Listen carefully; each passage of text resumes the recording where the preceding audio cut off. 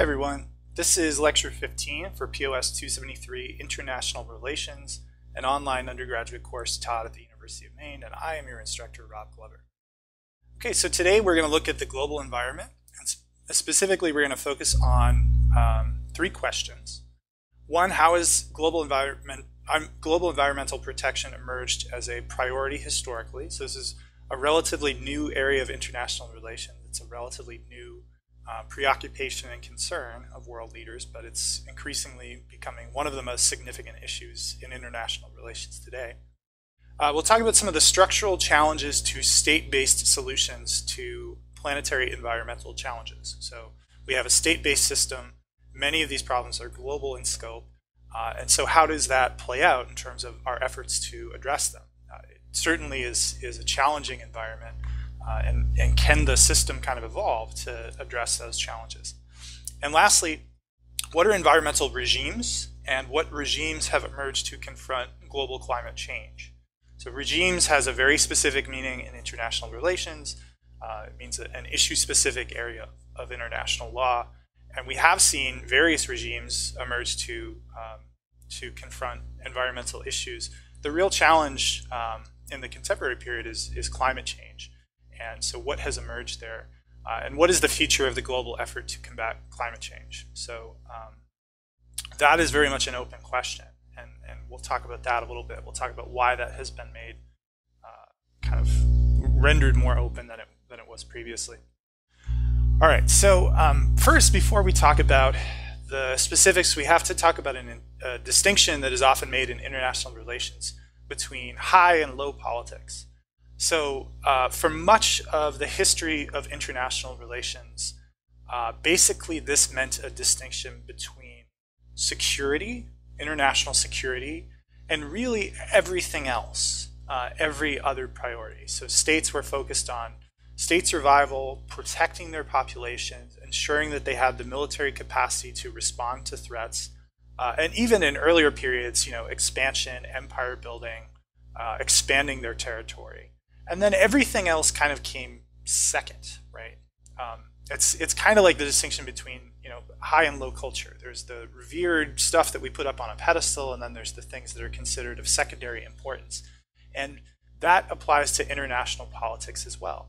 So until very recently, the types of things that would be included in low politics were basically things that were not related to war and peace and international security. So that would include the environment is one key area in which that was kind of placed secondary, but also things like the economy, trade, just matters that today we think of as high politics. That's part of what diplomacy exists to do. But really, prior to a relatively recent period, those things were considered secondary, and much of what statecraft revolved around were security issues and issues of conflict and kind of protecting your borders, protecting your population. So that's an important distinction to keep in mind, and for our purposes, talking about the environment, it means that this issue has really only emerged front and center very, very recently. This is a very recent development in international politics. So how did this emerge? How did this emerge as a key global issue? There's really three factors. Right? There's three things that we need to talk about to articulate why environmental issues have ascended from the realm of low politics and have become a central concern of really every major world leader, every world leader, very recently. The first would be the global environmental movement, really starting in the 1960s. Civil society, people realizing that there were concerns that they had that were not being addressed by the government and were not being addressed by economic actors, and engaging in activism. So in our country, the United States, we could talk about the environmental movement that emerged in relation to pollution, in relation to clean air and clean water, access to public lands, and really that gets strength as a movement starting in the 1960s, emerging out of this eruption of activism in relation to all sorts of different things. The war movement, civil rights, women's rights, the environmental movement was part of that. It was people saying that this is also an issue that we care about deeply, and we don't think the government is doing enough to address it. And that had impacts. That had impacts in our domestic environment. We had most of the pieces of major federal environmental legislation. Their inception was the late 1960s, the early 1970s. We had the first Earth Day. We had the creation of global civil society organizations like Greenpeace, for instance, emerging out of the 1960s. And we had major pieces of legislation. The creation of the EPA, the Clean Water Act, the Clean Air Act in the early 1970s. And that is not limited to the United States. Really, every advanced country in the world had some form of environmental movement starting in the 1960s. And so in the same way that they're placing this on the domestic agenda, they're placing it on the international agenda. Now states have to think about the ways that their interactions over and above the level of the state, the impacts that they could have environmentally, and activists are bringing to bear their resources on trying to ensure that those considerations are made. Second is the increased scientific understanding of environmental threats. So there was a belief for a long time that the Earth, the world, our physical environment is pretty resilient. You can respond. It can respond to the types of stresses that we put on it, and it has an ability to kind of repair itself. And this really drove a lot of things. It drove, policy. It drove particularly economic development strategies. There was this notion that you can develop and create and structure and evolve your society in ways that are environmentally harmful. And then once you've achieved a certain point of success or prosperity or development, you go back later and you repair those things. You're taking this course at the University of Maine. If you think about Maine as a state, it's a good kind of cross-section of that sort of thinking. The key industries in this state for much of its modern history were environmentally intensive. They were extractive industries. You had pulp and paper and forestry, fishing, lobstering, those sorts of things that are impacting the environment and drawing resources out of it. And initially in this state, it was done without a lot of thought towards sustainability of some of these resources, and particularly not a lot of thought to the types of pollutants and dangerous chemicals that are being emitted back out into the environment. So we have this notion of Maine as this kind of pristine, untouched, natural environment, and that really couldn't be further from the truth. Many of our waterways, many of our public lands, by the 1960s, by the 1970s, have been polluted so extensively that they were really, kind of unsafe for human health. And that we don't think about that a lot, but there was a response in the same way that there was a response at the federal level, there was a response at the state level to dealing with some of those environmental impacts. We began to understand through science, through scientific research, that the impacts that we were having can be very long-lasting and sometimes irreversible, right? Sometimes, there are resources that we completely deplete, or there are environmental hazards that we introduce into the world that the physical environment can't quickly bounce back from them. And that brought a different mentality to how we think about the environment. It's not just this thing that you can continue to abuse, and eventually when you get around to it, you address those ways in which you've harmed it, but you can actually do kind of permanent damage to our physical environment. Number 3 is disasters, human-caused disasters that made us aware of some of the long-term environmental costs of human activity, particularly risky forms of human activity. So the big one here, the one that really kind of brought into focus some of the ways in which the futures that we could be facing were nuclear disasters. There was tremendous concern about nuclear disasters, largely because of the byproducts of producing power using nuclear the nuclear process. You produce these incredibly hazardous radioactive materials. And at the time we were developing this technology, the mentality was kind of like, well, we don't have a perfect way to dispose of or kind of recuperate this material yet, but science is evolving constantly. We'll figure out a way to do that. And we really haven't. You know, the ways that we've dealt with disposing of radioactive waste really centers around putting it in areas that are remote and putting it underground where the radioactive material can't be exposed to the air, can't be exposed to waterways and things like that. That's not the best solution. We also had a series of disasters at nuclear producing facilities that made us aware of the ways in which human beings could be exposed to this radioactive material. So in the United States, we had a disaster at 3 Mile Island. It was basically a nuclear meltdown that had occurred, and it didn't result in an explosion. That's the big threat, right? When you have a nuclear meltdown, is that the facility, the machinery that you have within the nuclear facility will explode, and then all of that radioactive material that is contained within it will be put into the air, and then the physical environment will be impacted by that. So waterways, air, people's homes and things will come into contact with that radioactivity.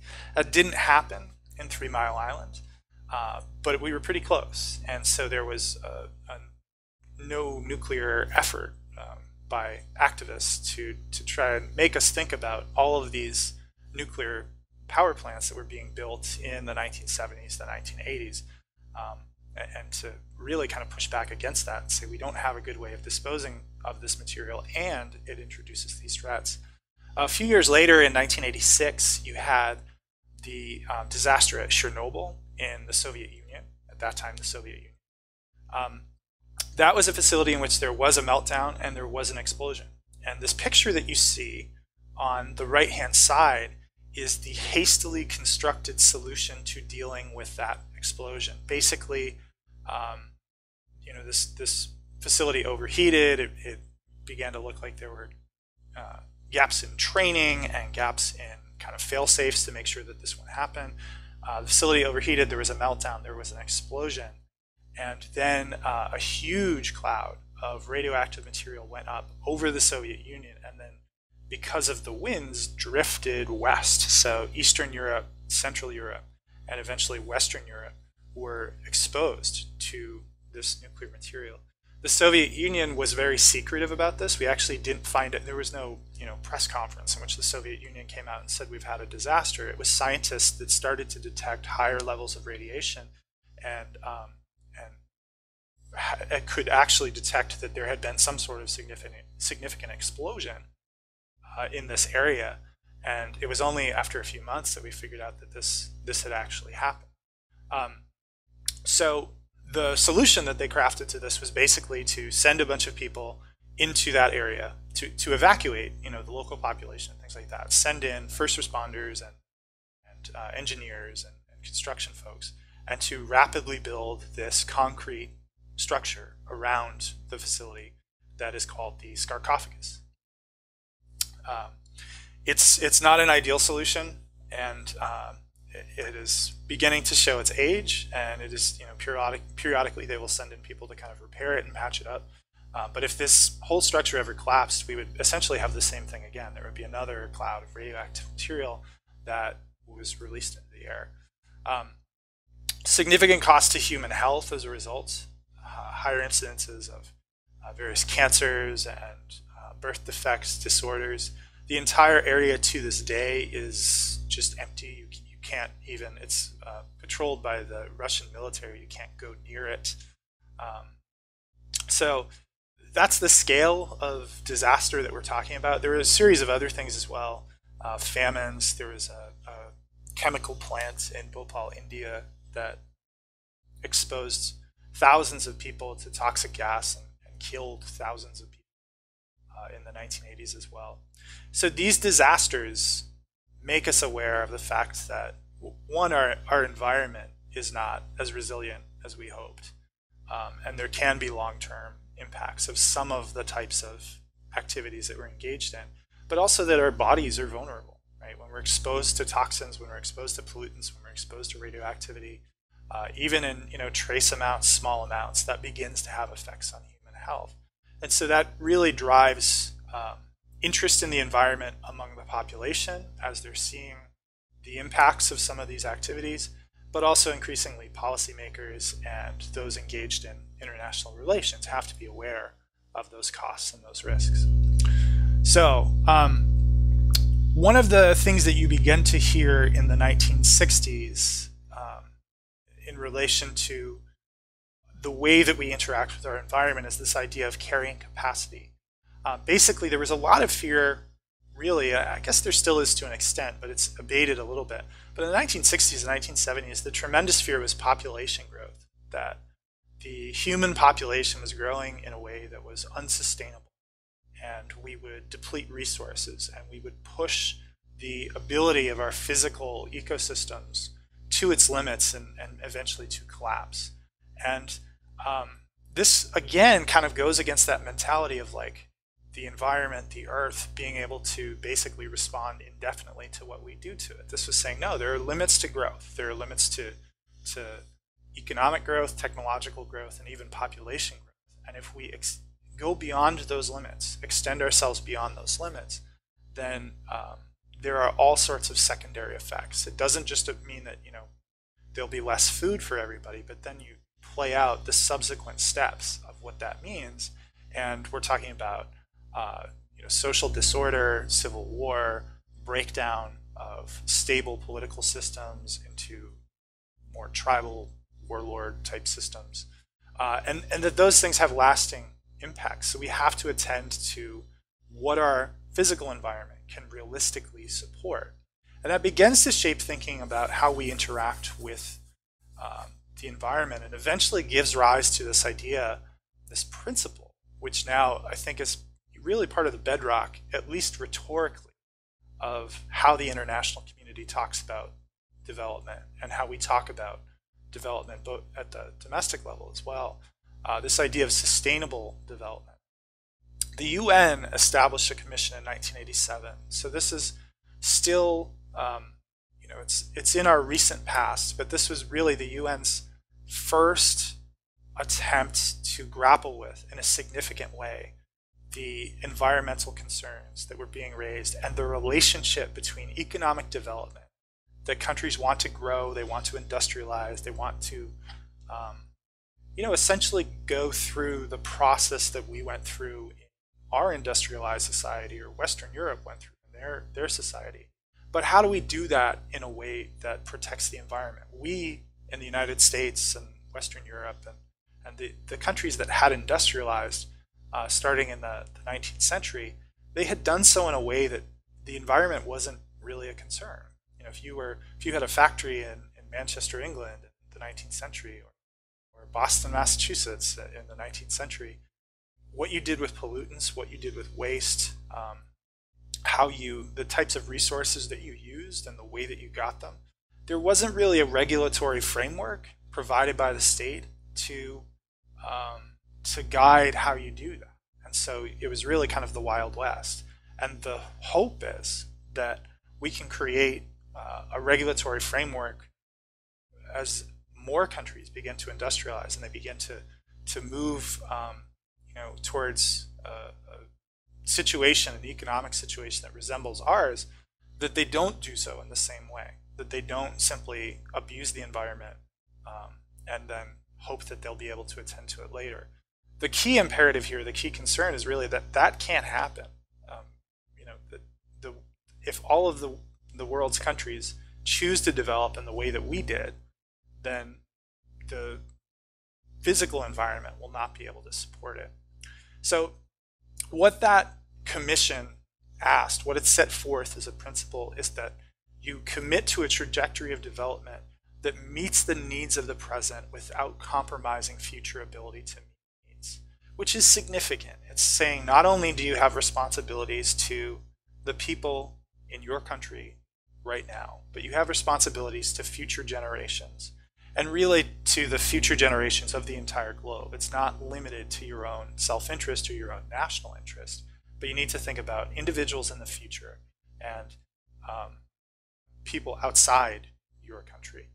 And this was formulated, these ideas were formulated as some of the new challenges, some of the new threats, such as climate change, were really only beginning to be better understood. So, talk about climate change as an issue really began in the 1980s. There was really, the science on climate change and some of the actual ways in which we are impacting the environment had been hypothesized about, but the actual models, the data, the climate science as a field really only began to emerge right around this period. And sustainable development aligns pretty well with that notion that burning fossil fuels and development through the intensive use of fossil fuels, that it has really significant impacts for future generations, that can actually, that strategy pursued aggressively can make it so that future generations will inhabit a world that looks completely different than the one that we live in today. So we've made some progress on environmental issues. And we're going to talk a little bit about the areas in which we have seen success. Basically, we've managed to have success in confronting what I call the low-hanging fruit of environmental issues. So what are some areas in which we have had binding international agreements that have really had a significant impact? Well, they're things that are relatively easy to fix, comparatively speaking. So, for instance, the radioactive fallout from nuclear testing. There are international agreements, have been international agreements for decades that we won't conduct nuclear testing above ground, right? And that has been successful largely because you have a relatively small number of states that are engaged in nuclear testing, or were engaged in nuclear testing. Now there's actually a nuclear test ban treaty that limits nuclear testing even further. But you're talking about agreement between a small group of countries to address this issue. And the idea was that we shouldn't have above ground nuclear tests, that it pushes all of this radioactivity out into the environment, and then that lands in waterways, that impacts animal life, that impacts human health. And basically the countries involved in nuclear development said, yeah, that makes sense, right? And it's going to impact us more than anyone, right? The United States, most of our testing was done in the American Southwest, so we didn't want our own population to be exposed to this. We also saw progress on CFCs in aerosol sprays. I remember when I was a kid, when I was young, there was tremendous focus on aerosol sprays, introducing CFCs into the atmosphere and the environmental impacts that would result as a result of that. That has been addressed largely because there exist alternatives, right? There existed other ways that we could dispense these sprays, and so the industry just moved on. They didn't want to be subject to large-scale lawsuits as a result of their environmental impacts. And so that's a relatively easy one to deal with. Protection of waterways and air in formal industrial areas. The former industrial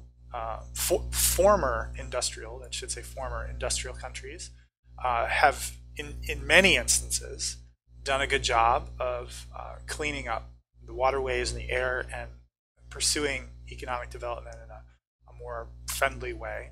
So there are some areas in which we have had success. What unites all of these is these are areas in which either our security or our economic interest, or both, aligned with environmental imperatives. And individuals, oftentimes activists, civil society groups, had made clear the demonstrable impacts of the problem for policymakers in those localized areas. So they're responding oftentimes to their own citizens, and they're responding in a situation in which your security interests, your economic interests line up with what the environmentally friendly thing is to do.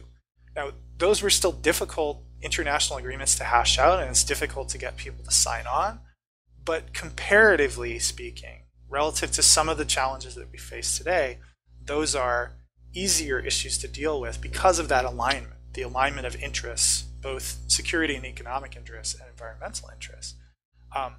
What becomes way, way more difficult is when you have the environmentally friendly thing to do and the economic or the security interest, right? Those two paths diverge, and the solutions have to be pursued in a long-term manner, right? It's not a quick fix, it's not an easy solution, but it's something in which the environmental path and the economic and security path diverge, and it's something that you have to do for a longer period of time. That's, I think, probably closer to what we confront with climate change. If you extend the time horizon out enough, eventually everyone is impacted, and the viability of the Earth as a place to live is impacted. But if you focus on the short-term interest and what your GDP growth is going to be in the next year, or how fossil fuel companies are going to profit as a result of doing what they're doing and continuing to drill, continuing to produce their products, the cost that would be borne by consumers within your country, you start to see divergence. And it's much, much harder to pursue the environmentally friendly path when there's those divergences between the two interests, the two sets of interests. All right, so the challenge with environmental issues is really our state system. Most of the environmental issues that we deal with tend to transcend individual states. Right? So if Canada decides that they're going to pollute their waterways, right? Eventually, that's going to have an impact on us. If we decide that we're going to push a bunch of pollutants out into the air, and we're going to completely dismantle our framework for clean air and regulating that, that's going to have an impact on neighboring states and eventually the whole world, right? We share an ecosystem. Nobody can kind of say, all right, our border is right here, and so these pollutants or these negative impacts that you're introducing into the world, they're not going to enter our environment.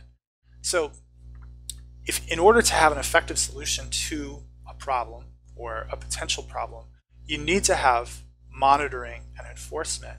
But the only real, the most effective monitoring and enforcement tools that we have in relation to environmental problems still are largely lodged. They're stuck in individual states. We don't have a global version of the EPA. We don't have a global version of these regulatory frameworks that exist at the state level. And this is all really, really new, right? So we really have only understood and had civil society pushing world leaders to understand the severity of these issues for 20, 30, at most 40 years, right? So this is a pretty significant institutional change that would need to come. And it's also on high stakes issues. You're asking countries to make trade-offs between economic development today in a certain type of manner, right? A certain way of pursuing economic development that could have negative environmental effects.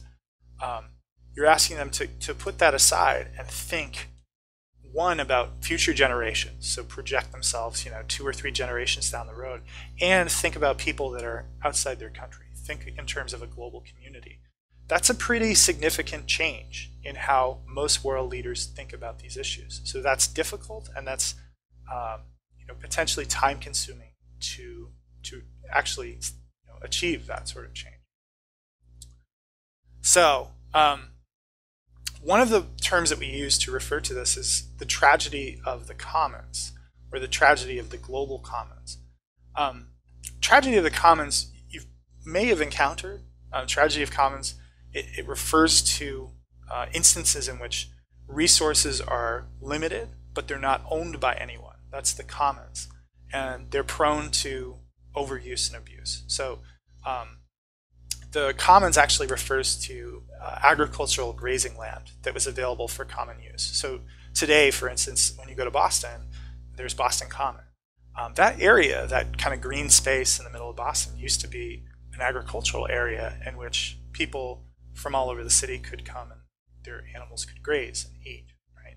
And that's pretty common, throughout Europe in the 16th, 17th, 18th century. You had these areas that were kind of common property that individuals could use.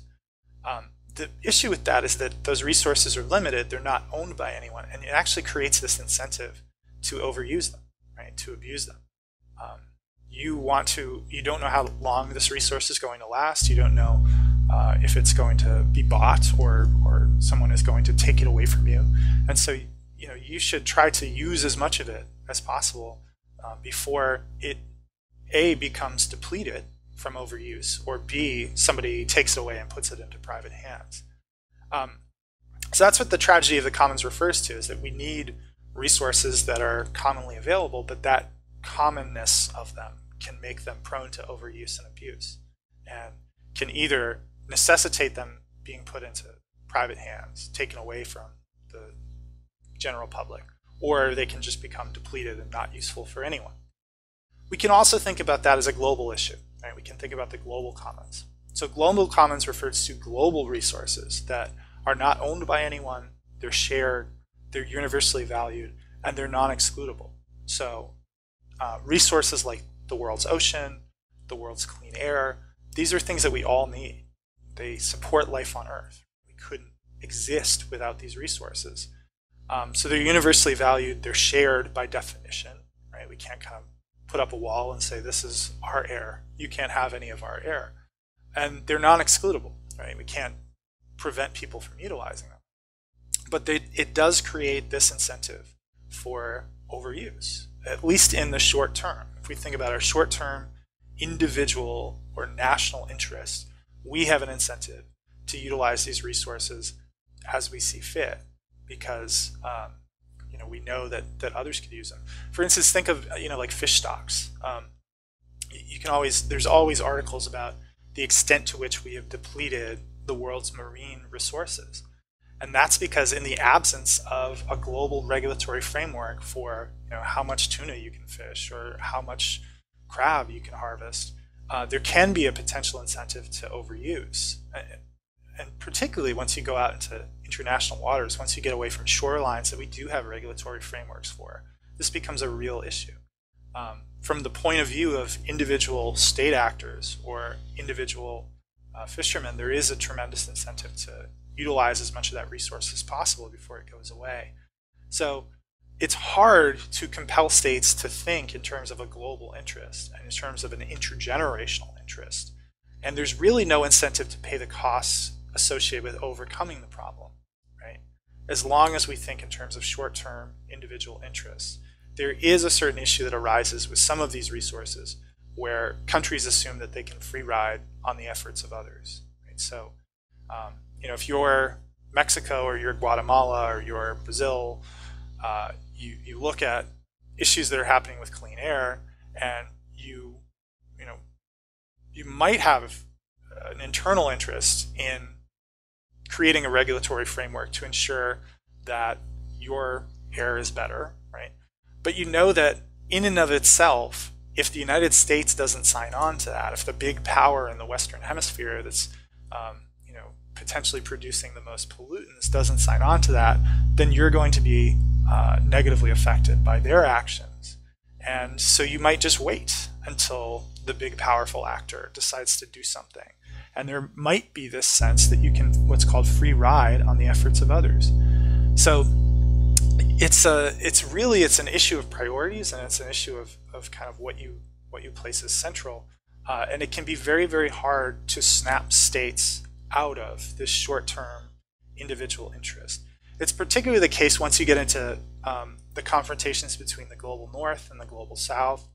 A lot of countries that are beginning to develop, beginning to industrialize, beginning to experience for the first time, real prosperity in their societies and real kind of economic growth and dynamism, look at the United States, look at Western Europe, look at Australia and Canada and Japan, and when they're told that they have to develop in a different way, a more environmentally sustainable way, they perhaps rightly accuse those major powers of hypocrisy and accuse them of essentially slamming the door shut on economic development behind them. because they didn't adhere to any of these rules. They didn't adhere to any of these environmental frameworks. They did as they pleased, and they developed in a very environmentally stressful way. And now, the tables have turned. So it is incredibly, incredibly complex to get the global community to move forward on this issue and to think about these concerns and these the types of changes that are necessary in different ways.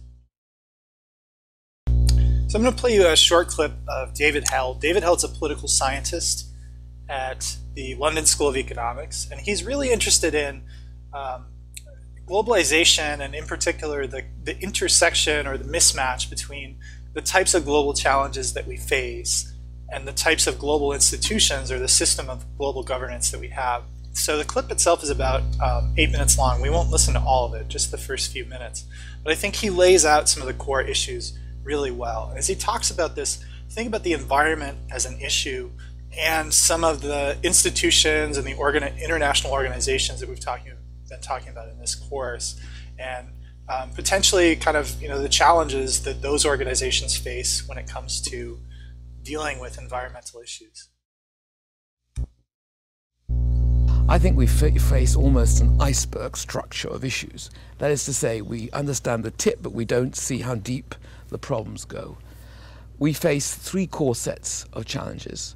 Those facing the global commons, like environment, water deficit, climate change, and so on. Those concerning our humanity, the spread of diseases, pandemics, epidemics, poverty, conflict. And those challenges concerning our rule books, financial market rules, trade rules, waste, toxic disposal rules, and so on.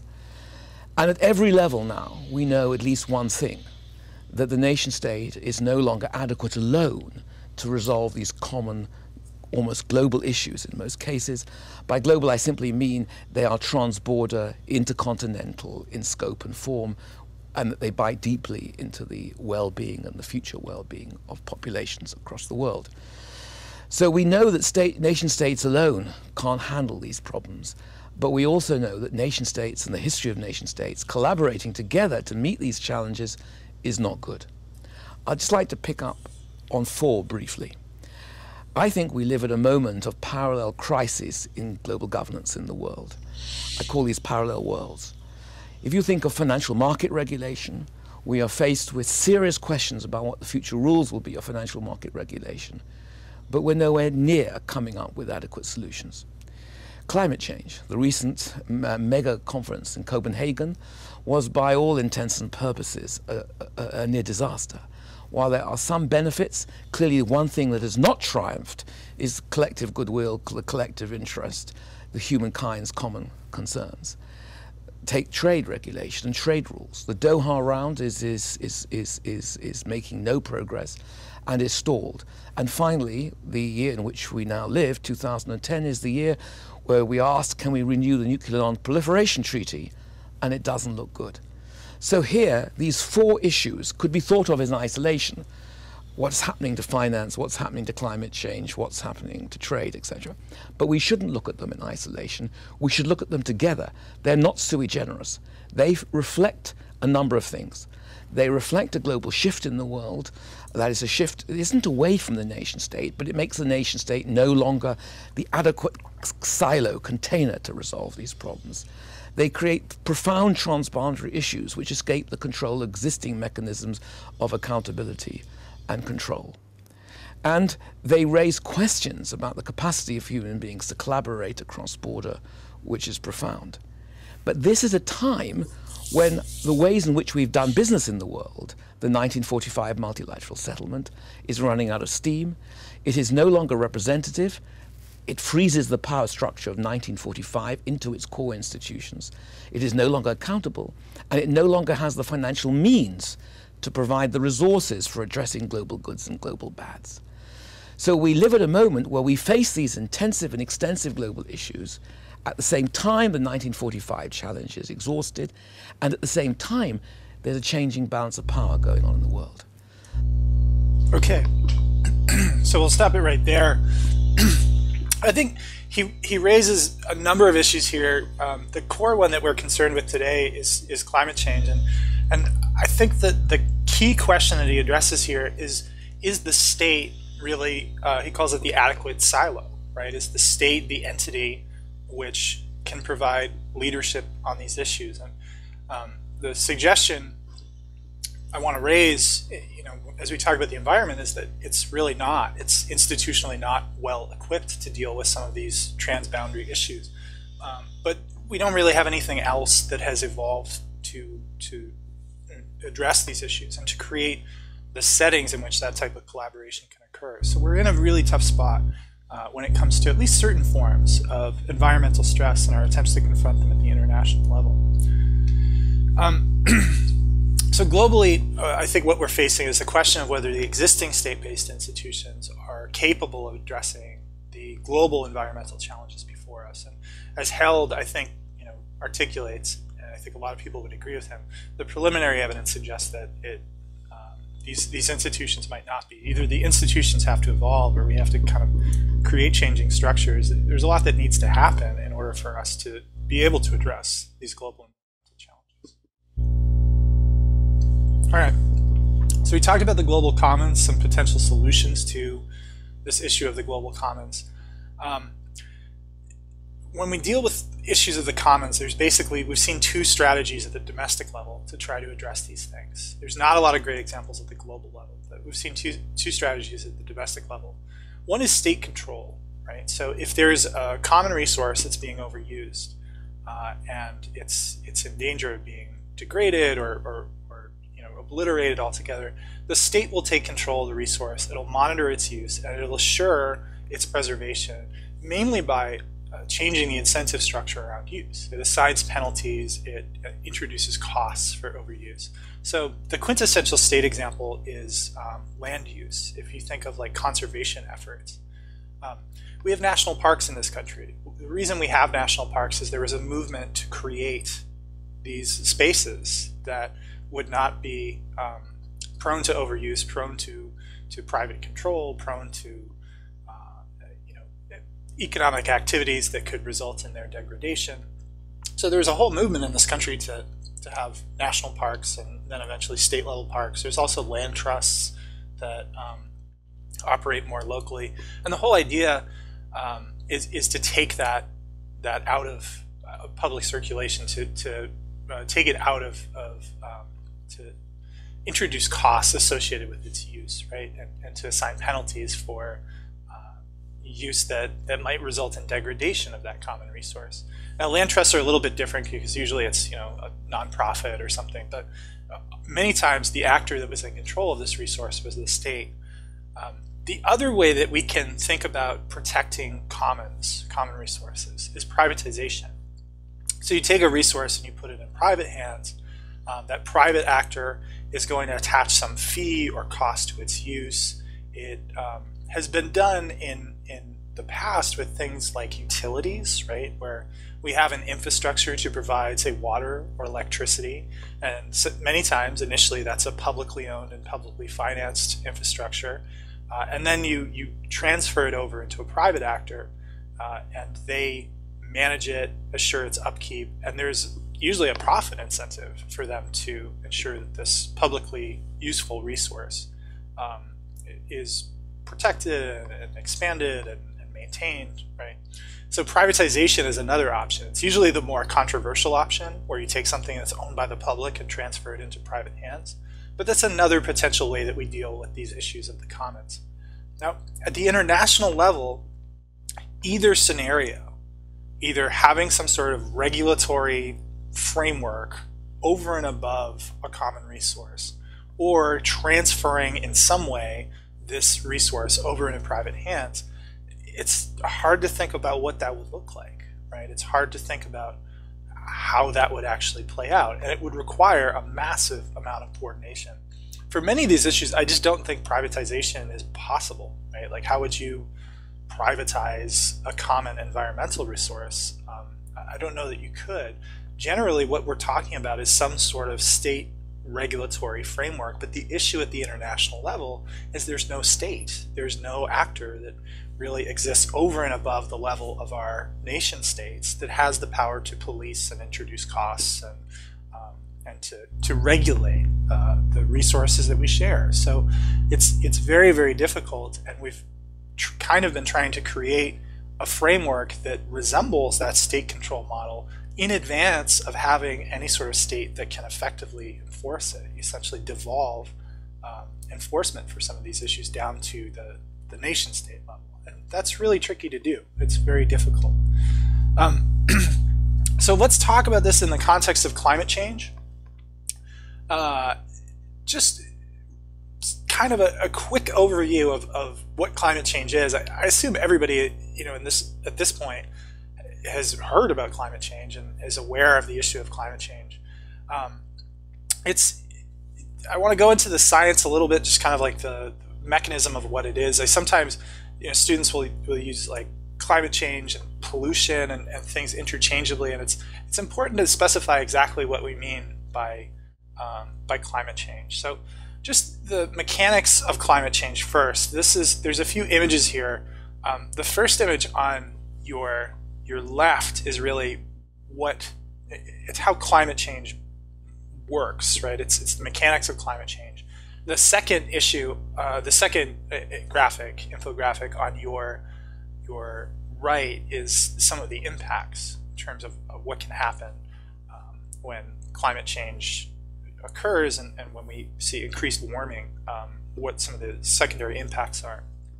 So climate change refers to really the root of climate change is just the trapping of gases within the Earth's atmosphere. So basic stuff, sunlight has to go through the atmosphere. It passes through the atmosphere, it warms the Earth. That's essential, right? The Earth would not be habitable if we didn't have the sun as our major energy source, and we didn't have this capacity to warm our planet into a state in which we could live. And then there's radiation that is kind of bounced back and is given off the Earth as the sun's rays hit it. And most of that escapes into outer space. Some of it remains trapped, and again, that's essential. We have this really fragile ecosystem that some of that warmth has to kind of remain within our atmosphere to keep us in our sweet spot temperature-wise. But a lot of that just kind of refracts back out into space. Just think of like you throw a basketball at a wall and it bounces back. Most of that radiation bounces back. Some of it is trapped by gases in the air. Those gases, there are a number of them. One of them is CO2, but it also includes things like methane. And so when we're talking about climate change, it's not simply CO2, it's all of those gases that can potentially trap radiation and heat within the atmosphere. And one of the real serious concerns is methane. Methane that's released by decomposition of organic material, methane that's released by cows in agriculture. They play a role as well. But CO2 has been the one that we've zeroed in on, largely because of the fact that it is a byproduct of burning fossil fuels. So we're increasing the amount of CO2 in the atmosphere. We're increasing the amount of carbon that's in our atmosphere. And right now we're at a spot in which the radiation that's trapped within the atmosphere is where it needs to be in order to sustain life and keep the Earth warm. But as we trap more and more of that radiation, we're seeing the creeping up of temperature. So, the original language that people talked about was global warming, right? And what they meant by global warming is that in the aggregate, this increased trapping of radiation is leading to a rise in temperature. But I think the language of climate change is being used because it captures the fact that some people think of global warming and they think, oh, things are just going to get increasingly hotter and hotter and hotter. And in the aggregate, they are. But the volatility that is introduced by a higher temperature results in a series of things, which might not just be hotter days. It might be harsher winters or more precipitation or more extreme weather events, changing currents in the ocean might react differently as its temperature creeps up. And really the serious concern with radiation is that we begin to see sea level rise, right? So as more and more of the Earth's ice melts, then we start to see sea level rise, which plays into some of these weather effects, but also begins to have impacts just on coastlines and the habitability of certain areas of the world in which a vast majority of the world's population lives in proximity to coastlines. It's been our traditional way of transporting people, transporting resources, and so many of the world's coastal cities are now preparing for what is a increase in sea level mean for us. And some of these cities exist at such levels of elevation that if some of the projected ranges of sea level rise occur, we could be talking about there's not a New York City, there's not a Boston, these areas don't exist anymore. So the core problem is just this trapping of radiation by gases, right? But the real thing that the world's leaders, civil society groups, environmental groups have zeroed in on is CO2, because CO2 is a byproduct of our economic and industrial activity. That's something that we can potentially change. Right? So you see on the right here some of the potential impacts of climate change: glacial melting, increased evaporation from reservoirs, water bodies, wetlands. Drought would be a concern. Weather volatility is a concern. But beyond that, you have all of the kind of secondary and tertiary impacts. The system that we have right now is pretty well poised to produce enough food that the current population of the world needs. And so even if you see kind of minor changes in what the environment looks like in terms of temperature, that can impact our ability to grow food and where food is grown. And so then once you have food shortages, you start to have social unrest, prices rise, and there's a whole series of secondary, tertiary steps. It's a more complex system than simply we're going to have hotter days, but it has political and economic and social impacts. When you talk about climate change, when you read things about climate change, you'll often hear the language used of the pre-industrial period, right? And that's kind of our baseline for exactly what has humankind's impact been on the amount of CO2 in the atmosphere. And there's this all-important metric, which is parts per million, right? So if you took, if you took a sample of the atmosphere, how much of that would be CO2? And at different periods in our history, with different levels of industrial activity, we've had different parts per million levels. So where do we stand right now? So that pre-industrial period, the amount of CO2 in the atmosphere was around 280 to 290 parts per million. This is before the advent of industrialization with factories and smokestacks churning carbon out into the atmosphere. Is before the real intensive use of the internal combustion engines that we have that are powered by fossil fuels and produce a huge amount of CO2. And so that's kind of our baseline, right? In the last 150 years, we've greatly increased the amount of carbon that's in the atmosphere. And for a long time, the climate scientists introduced this as kind of a warning point, this number of 350 parts per million. If we go above that number, we start to introduce really, really serious changes to the climate and all of those secondary effects, weather patterns, our ability to grow food, etc. We've now surpassed that 350 parts per million, and I believe now are over 400 parts per million. And so we're at a really serious, pivotal moment in terms of what do we do to ensure, at the very least, that we don't continue to creep up, right? We don't continue to introduce more CO2 into the atmosphere, and hopefully begin to allow the environment to repair itself a little bit. And this has become a key international issue. I mean, this has been driving international negotiations now for a couple of decades, right? The major piece of international law, really, that was crafted to deal with CO2 emissions initially was something called the Kyoto Protocol. It's named after the place in Japan where it was drafted. It was drafted by a UN group in 1997 with representatives of member countries, and there were 187 signatories. So 187 countries signed on to this. And the way that the protocol was structured, there actually had to be a certain number of countries who constitute a certain percentage of the world's CO2 emissions for this to enter into force. So it wasn't actually until Russia, the country Russia, signed on to the Kyoto Protocol that it entered into force. So there is this lag between when it's drafted, when it's signed, and then getting the countries that signed it to ratify it within their own domestic political structures for it to enter into force. And it was Russia's involvement in 2005 that made it binding. So what does the Kyoto Protocol do, or what did the Kyoto Protocol do? It set binding targets for carbon emissions for certain countries to reach by 2030.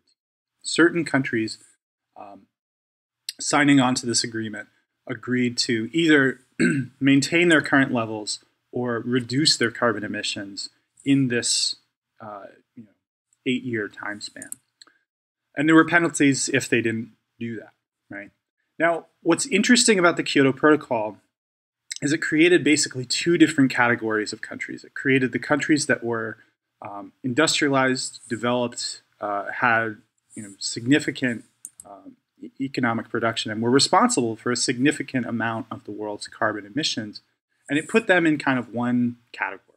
So, okay, you have to commit to either maintaining your current level, not creeping up in carbon emissions, or actually reducing carbon emissions. The vast majority of the world's countries, though, didn't have to do this. Developing economies were held exempt. So if they were still, growing and industrializing, they didn't have to commit to these targets, which could introduce economic costs. Developing in a more sustainable, more green way, you have to be slightly more attuned to the environmental costs of your development, and that can introduce costs. And so the Kyoto Protocol said these countries don't yet have to adhere to these targets. And it is eventually, there would be a second commitment period, there would be a second negotiation, and then the idea is that we're going to bring more and more of the world's countries, including some of these developing economies, into the group of countries that have to commit to either maintaining existing levels or reducing carbon emissions. Controversially, these developing economies included countries like China and India, who even by 1997 had experienced enormous economic growth, and were not quite on the same level as a sub-Saharan African country like Tanzania or a country like Bangladesh, right? That is much more what we would think of in terms of a traditional developing economy. So that was somewhat controversial. And that actually ended up being one of the key points that led the United States, who, as a country was instrumental in helping draft the Kyoto Protocol. They would not ratify the Kyoto Protocol. So the United States never participated in the Kyoto Protocol in the ways that these other countries that ratified Kyoto did. Okay. This map gives you a sense of kind of how those schedules break down, right? The schedule of the two countries. Pretty much all of Africa, much of South and Central Asia, China and India, as we mentioned, Southeast Asia, and pretty much all of Latin America signed on to the Kyoto Protocol, but did so as a developing country and did so with a different set of expectations in terms of what they had to do to cut emissions. The European Union, Russia, Japan, Australia, they signed on as developed countries. And so they actually had meaningful cuts that they had to pledge to reach in this first commitment period. Canada signed on and was originally a member of the Kyoto Protocol and eventually withdrew in 2011 due to changing political circumstances within Canada. The United States, this was originally drafted under the Clinton administration. Bush, the second Bush, came into power and was kind of not as receptive to the Kyoto Protocol as the Clinton administration. And even kind of said that, we don't like the way that this is structured. We don't like the fact that countries like China and India don't have to make commitments, and we did. So the United States signed the treaty under Clinton, but then never ratified it. So we never actually participated in the Kyoto Protocol. So when it came time to negotiate the second commitment period, the seeds had been sown for this to be a really difficult process. Countries like the United States, Canada, even the European powers were saying, okay, China, India, now it is your time to step up. Now you have to commit to these emissions reductions. And there was this sense that, okay, more of the world's countries need to participate. It basically broke down the negotiations along lines of economic position in the world, right? So the more established developed economies had certain expectations.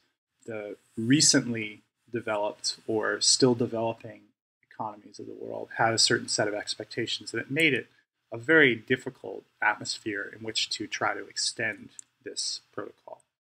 And it wasn't actually successful. So Kyoto Protocol existed for a time, and then they weren't able to reach an agreement. The world's powers weren't able to reach an agreement on the second commitment period. And then we had this period in which there really was no framework, right? There was nothing to replace Kyoto. They couldn't establish a second commitment period for this emissions reduction agreement, and they didn't establish anything to replace it. So this is a little bit dated at this point, but it shows you how, in the absence of a framework, we do see pretty significant increases in CO2 emissions. So the United States, Canada, two countries that had either didn't sign or withdrew from the Kyoto Protocol, their emissions, CO2 emissions, actually went up 7%, 8%. China, India, their emissions went up significantly in that period, 102%, 60%. So it does then show that in the absence of a framework that can introduce costs for CO2 emissions, countries left to their own devices might not do this as a function of their domestic law. They kind of won't do it on their own. They need the commitment of the international community to actually perform. There are some countries, though, that we can point out that either remained steady or did decrease. So in Germany, there is a real commitment to reducing CO2 emissions and addressing the issue of climate change, and they experienced a 6% decrease in CO2 emissions, even without being party to any sort of international agreement compelling them to do so. The UK as well, although theirs is a less significant decrease of 1%. But with this, even kind of remaining constant, even not increasing your level of CO2 emissions is oftentimes, that's a step forward. That's better than we've done in the past. So I'm going to play a short clip for you here. This is just talking about some of kind of where we are at in terms of climate change globally right now. And then we'll talk about some of the most recent efforts to address global climate change.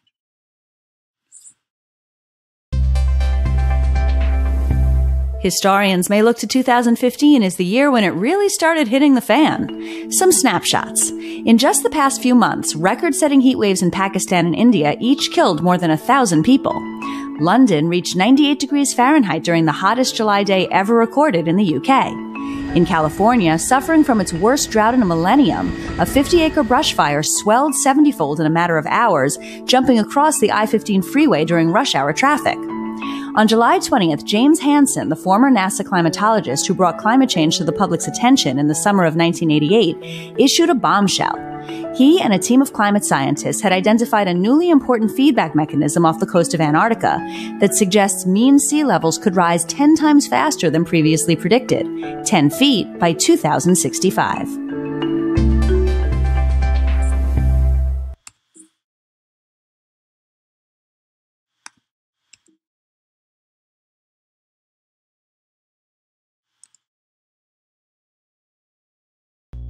Okay, so that clip gives you a sense of kind of where we stand right now in terms of some of the impacts that we're seeing.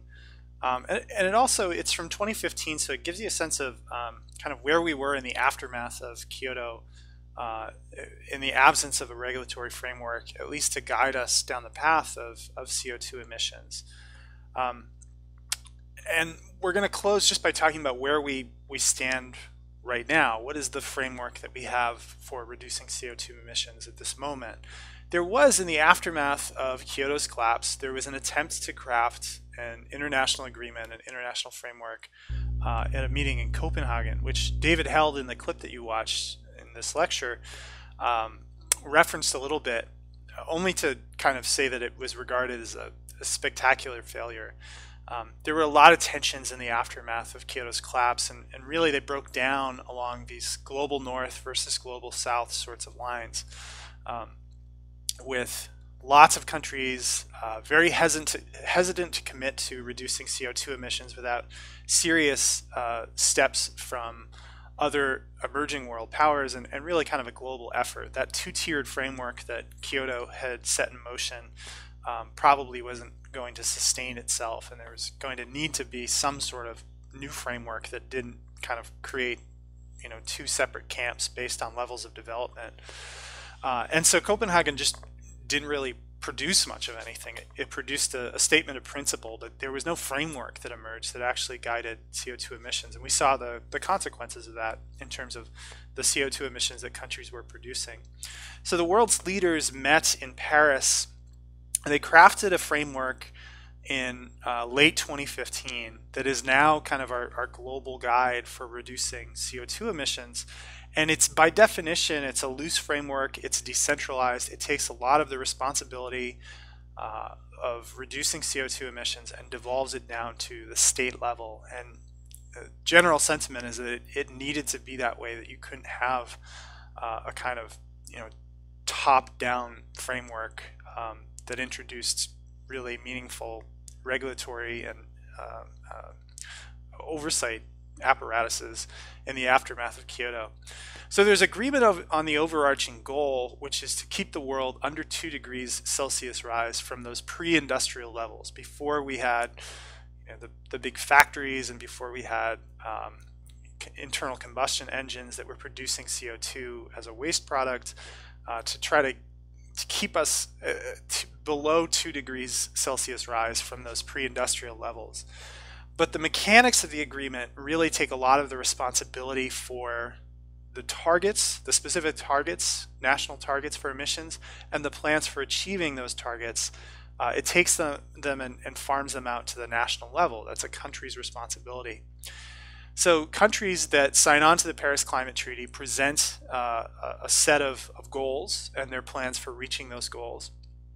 And the plans that they put forward are pretty set in stone. They can make changes to those plans, but they can only do so with, quote, a view to enhancing its level of ambition. So if a country, for instance, said we're going to reduce CO2 emissions by 30% by 2030, and they start to do the work to make that happen at the domestic level, and it turns out to be really hard, and there's organized interests that are resisting those changes, and they come back to the international community and say, actually, we're going to do half that. We'll do 15% by 2030. They can't do that under the Paris Climate Treaty. They're not allowed to. They can step up their goals. They can say, we think this is a serious issue, and we're going to try to reduce CO2 emissions by 40%. But the only changes that can be made can be made in the direction of more ambitious goals, right? So the framework that we have then really takes the responsibility for CO2 emissions targets and the plans for reducing those emissions and takes them out to the state level. Now, there's 195 signatories to this agreement, and there are 147 countries as of mid-2017, as the time this lecture is being recorded, that have ratified the agreement, right? So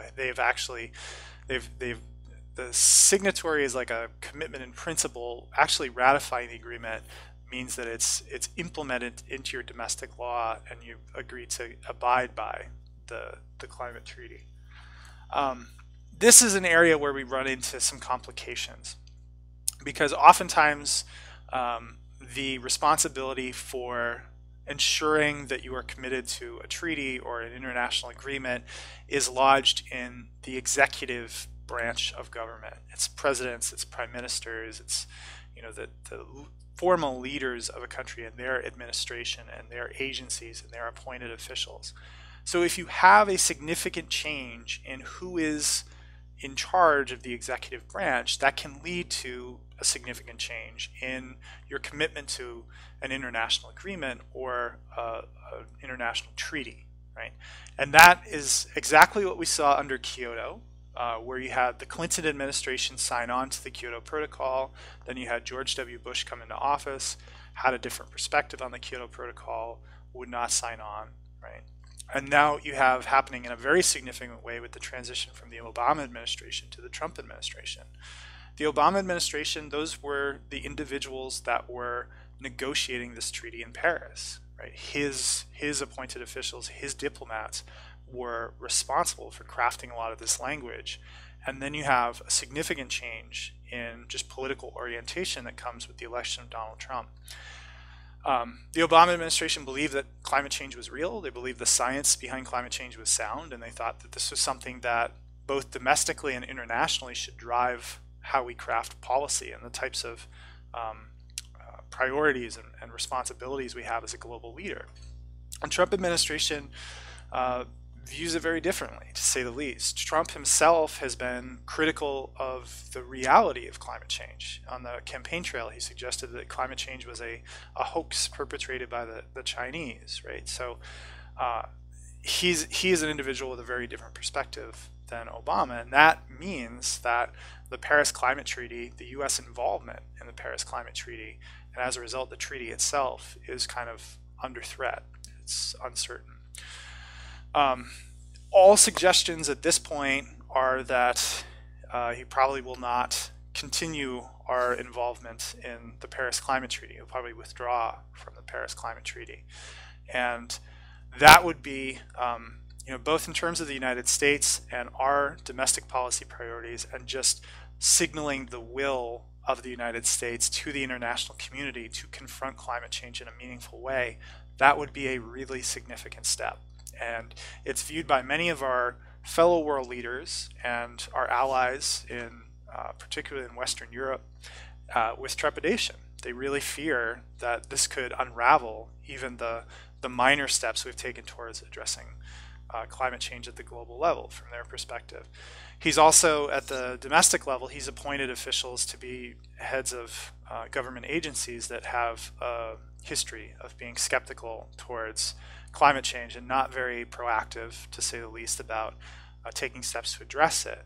So this really gives you a sense of the ways in which the Paris Climate Treaty itself is indicative of larger things. It's indicative of the fact that when you have a significant change in the leadership of a country, that can fundamentally change the priorities that you bring into the international community and the types of international initiatives that you pursue as a country. And that's exactly what's happened with the Trump administration. There's just been a really significant change in the types of things that this administration is placing front and center as priorities relative to really any previous administrations. This is a very new and different set of leaders and a very new and different president for the United States. And so it's changing some of our priorities at the global level.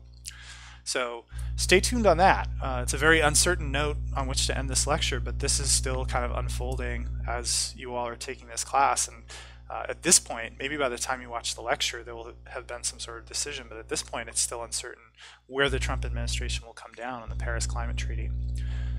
So we'll wrap up there. For next time, the topic is thinking about the future of international relations. It's not really a specific topical lecture like this one on the global environment. It's more just kind of thinking about what the future of IR might look like. And hopefully this class has given you some of the tools to think about that in a sophisticated way. You don't have any readings per se. There's a few TED Talks that I'd like you to watch, and the links are available in Blackboard.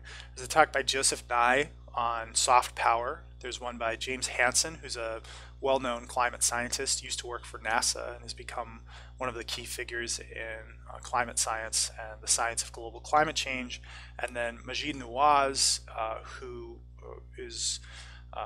has written and is kind of an expert on global extremism and thinking about ways to confront global extremism. So some important topics to consider as we round out this class.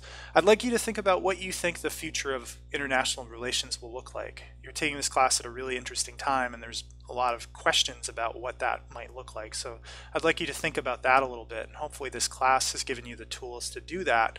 And also, do we have the resources and the will to confront the challenges that face the global community? What is your perspective? Do you come away from this class optimistic or pessimistic or some mixture of both? And again, I hope the class has given you the tools to think about that in a slightly more sophisticated way. So we'll wrap up there, and I'll see you next time. Thanks very much.